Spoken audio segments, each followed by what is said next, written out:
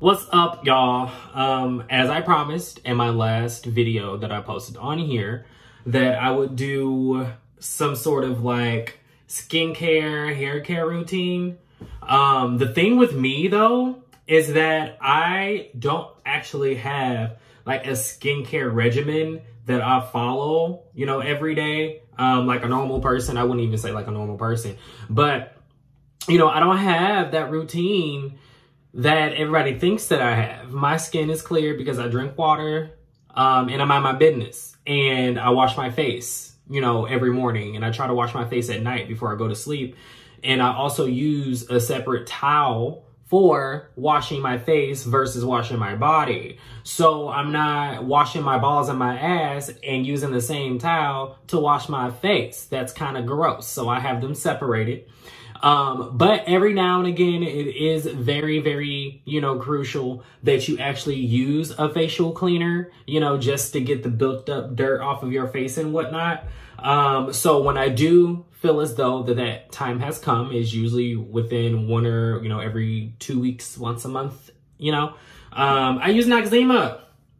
Listen, it's old school. It gets the job done. And honey, once it starts tingling, it means it's time to wipe it off. It's not that hard. It's not that complicated. And quite frankly, it gets the job done for me. And my skin stays, you know, pretty clear for the most part. I am a little irritated though, because I have a very oily T-zone, and then sometimes I get like those dry skin, those dry flakes like right up in here. So when that time does come, or if I do notice them, I just get like a little moisturizer with a Q-tip and I just rub it into my T-zone, and that usually eliminates that. But I won't be much of assistance when it comes to skincare. You know, I originally planned on getting on this video and saying, y'all mad and y'all jealous because y'all skin ain't like mine. And my mama told me that'd be inappropriate. So I'm just trying to be like a good person and not rub that in y'all face that y'all wasn't blessed by the gods with great skin. But I do have an extensive beard regimen that I do every single My hair looks fucking crazy. Oh God, I hate the fact that like the barbershops and things are closed, because I'm looking like Wolfman Jack. I did take it upon myself during the coronavirus times to learn how to trim my own beard. When I say trim, I don't mean and be baby faced or smooth where you can see my cheeks. No, I like my beard long and I want it longer. But I do line myself. I do line up my beard. I do line up my mustache. I do trim loose hairs and stuff like that. And this is what I use. I don't even know the name of this. It's the Philips Nerocol. I don't even know how to pronounce that. Nerocol one blade. So it's basically for hair and for body hair and for face. It works really well. It comes with a charger. It's waterproof, so you can use it in the shower. I've had this since coronavirus started, and I actually haven't charged it. So if you're not the type of person to use it or use a trimmer frequently, this guy pretty much gets the job done. I have no complaints. I even hit my roommate to it and he uses it. So yes, I have taken it upon myself to trim and, you know, clean up my own face. And then I also use a lot of beard products. I spend about $80 a month on hygiene products for my beard. And there's only one brand that I use, and they're pretty awesome. Is Beard Brands. You can follow them on Instagram on at Beard Brands. Find them on Facebook. You can shop them online, beardbrands.com, or you can go to Target where I get mine from. But as you can see, my beard is a little matted right now. I put moisturizer in my hair this morning. So I'm not gonna do that on camera right now, even though like I was laying down just now and my hair is a little flat. Whatever, it is what it is. Y'all just gonna have to deal with it until Corona times is over. But first things first. Okay, I'm black. My hair is coarse. Okay, the same texture that's on my head is also on my chin, right? So you just can't be going through, running a comb through this willy-nilly without preparing the hairs to be ran through. You know what I'm saying? So the perfect thing that I use to start off my little daily routine is, is this guy. It's the Stone Mason. I don't know if you guys can see it. It's the Stone Mason beard softener. It does exactly what it says it does. It makes the beard super soft. So I'm able to get a comb, you know, through here, and, you know, I can comb the beard softener through and through, and it goes from root to end. And it basically makes my beard super, super soft. So you can come up and you can touch it and you can rub it and you can pet on it and it won't feel like a Brillo pad. So I apply it with water.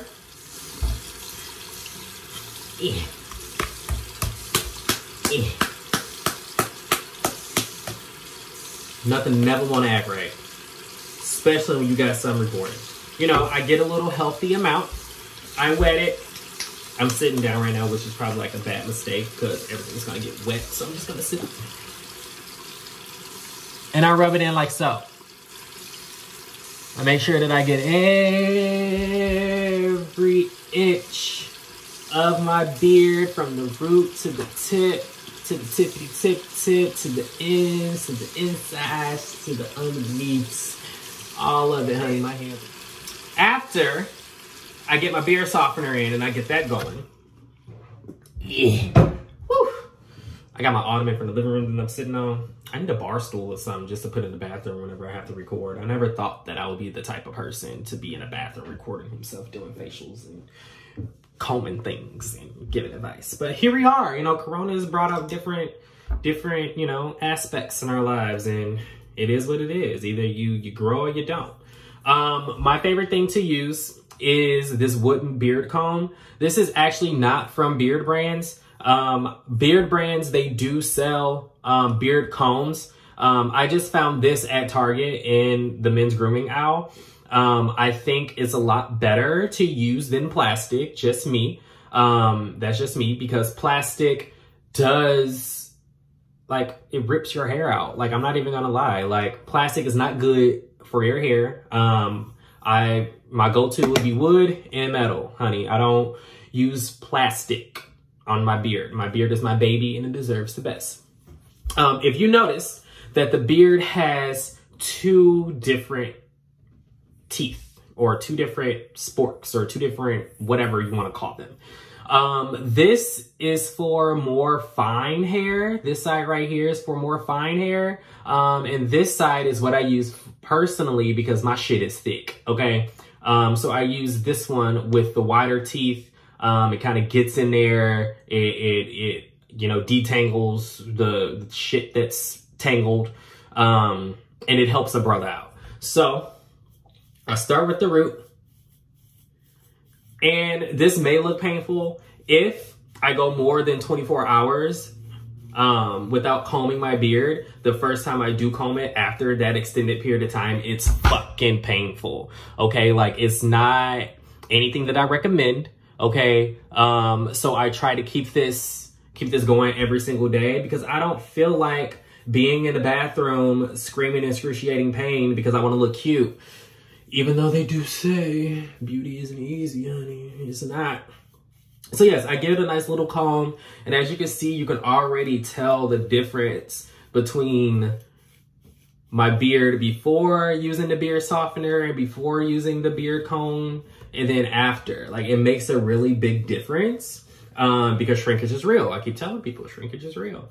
Like, I don't even know how long my real hair is because I haven't combed it out in a really long time. I just co-wash my hair. I don't really use shampoo that much because I do have chronic dry scalp, and shampoo does dry your hair out.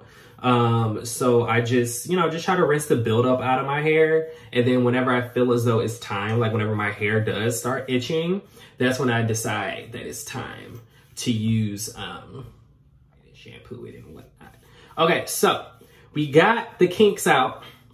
You know, it's not nappy. I can comb through it without hurting myself. The beard looks full. It looks amazing. It looks luxurious. So the next step would be the Lumberyard. I'm not used to this.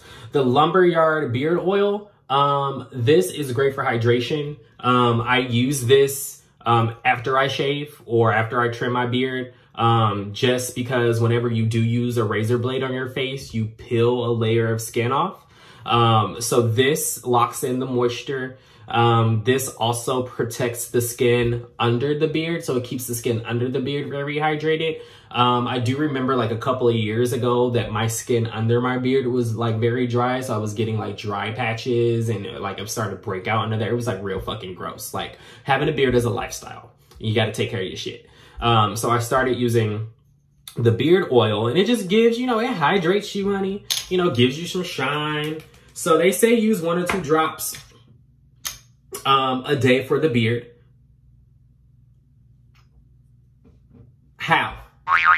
Okay, I love you beard brands, but if you want me to use 1 or 2 drops, give me a drop stick and not a fucking hole in the top of the bottle. So I don't even know how many drops I'm using, but I just make sure that both of my hands are equally saturated with the oil. And I just go in and I just do that.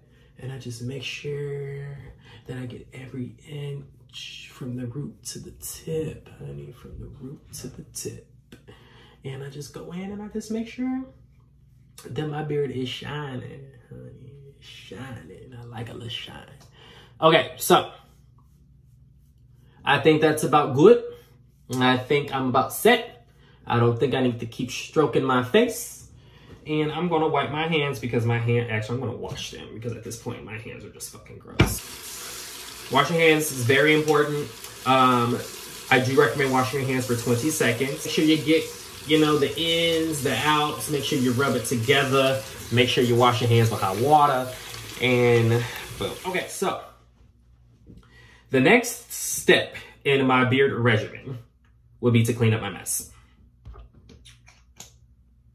Put it back where it goes, even though none of this goes over here. I actually have like a little tray above my toilet, and I don't keep them on the sink just because I like to keep my sink organized.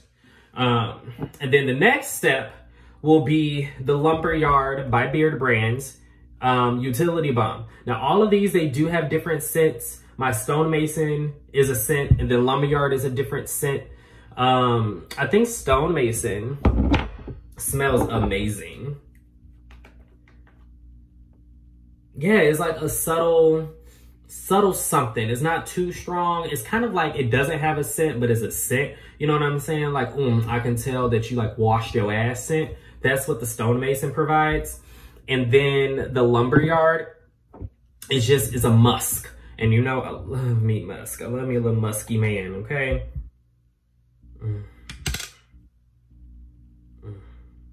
So I'll go ahead and do that.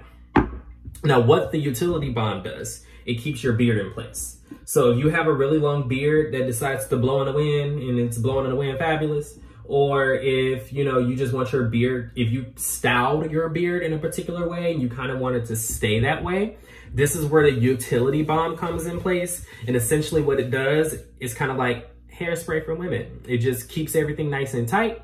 It holds it in place. And it gives it some extra shine, gives you some extra scent, and it helps with the loose hairs.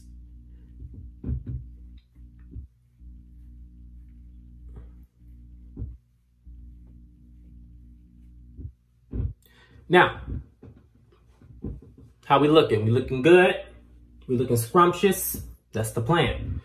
Now, just for the hell of it, just for shits and giggles, I don't know if guys do this or not, but I know that when I first started, you know, my beard journey, that nobody really told me that I had to like comb under the beard. You know, you have to comb under the beard. That's hair too. So for shits and giggles, I use my pick and I just go under.